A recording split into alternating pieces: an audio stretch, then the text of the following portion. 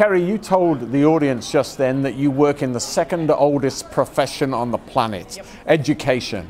And yet education is an industry that can see enormous disruption on the horizon. You can see the loss of foreign students to Australian universities and the revenue that they bring. You can see the potential of YouTube as a way of delivering a lecture rather than a lecture theatre. You can see the concept of micro courses where people just get spasmodically educated for what they need at a particular time.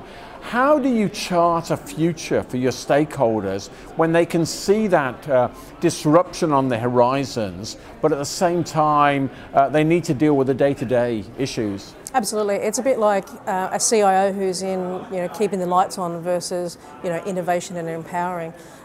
For us, you have to have that vision of the future. Blockchain could be incredibly disruptive for the education industry, but no one can see it coming yet because no one can see a use case for it. But it's about keep putting all those things that are coming on the horizon, just-in-time learning, blockchain, micro-credentialing, in people's vision all the time. You've got to keep keeping it in the front of the window rather than looking behind. We're teaching in old ways, stand up in front of the class and deliver a whole pile of learning.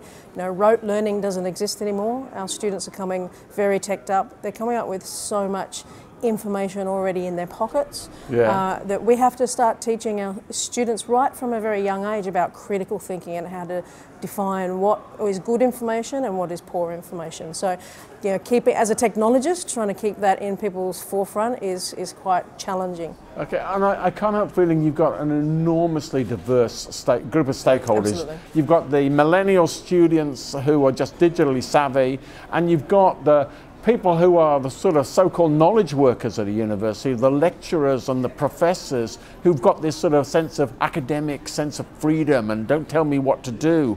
How do you influence such a diverse group of stakeholders? It is such a diverse group, and plus throw in the fact that we've got researchers there who are trained to question. So that really puts us on our toes all the time. So for us, it's winning over those academics, getting those academics that are forerunners and sort of bastions of new ways of learning, because the old ways of learning is just having one piece of information and that knowledge is power is really, really gone. The passing of knowledge and getting people to feed back is the most powerful thing that they can do nowadays. So it's not really telling them that they're obsolete, it's telling them that they need to change and transform in different ways and bring their learning into a different sector and into a different way of thinking. Our students are teched up from primary school. Parents get to see what the students are learning. They come into higher education and that completely stops. And the kids are like, why is this?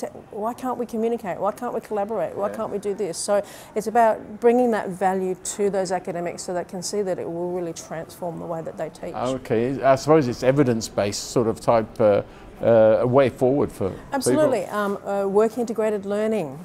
Students don't want to be imprisoned for 3 years anymore at universities and given a certificate and then patted on the back and said good luck. They want to have that work integrated learning. They want to work with researchers who are working on real world problems and go through that process with them to understand how they're doing it so that they can actually do it themselves.